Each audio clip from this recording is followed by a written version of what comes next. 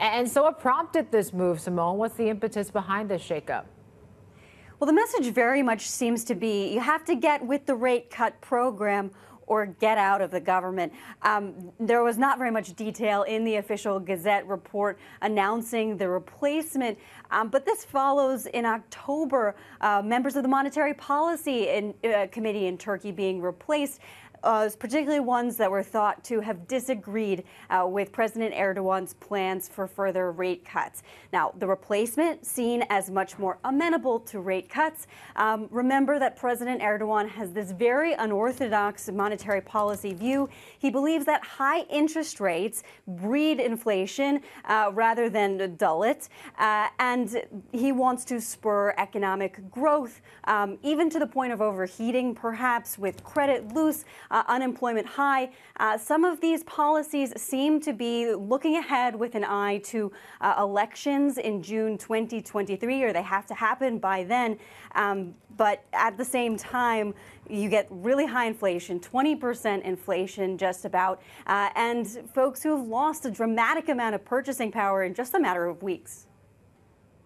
Yeah, it's been crazy. Given that there's no question, it seems now, Simone, that rate cuts are going to continue. What does this mean for what analysts are saying now? What are still some question marks that they have? Well, they're looking a lot at the central bank intervention that we saw this week, about $1 billion worth of foreign currency buying for the first time since 2014.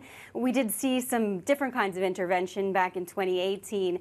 And this has the potential to influence the lira sort of on a short-term basis. We did see a market move after that. But for the most part, analysts don't believe that the central bank has the kind of foreign reserves to really put a floor under the lira for the long term.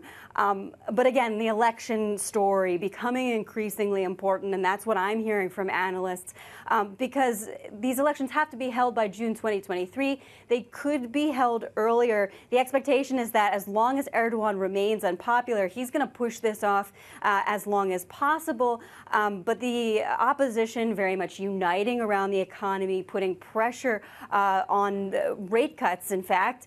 And there is a potential for even Erdogan's party to fracture if the economic situation gets bad enough.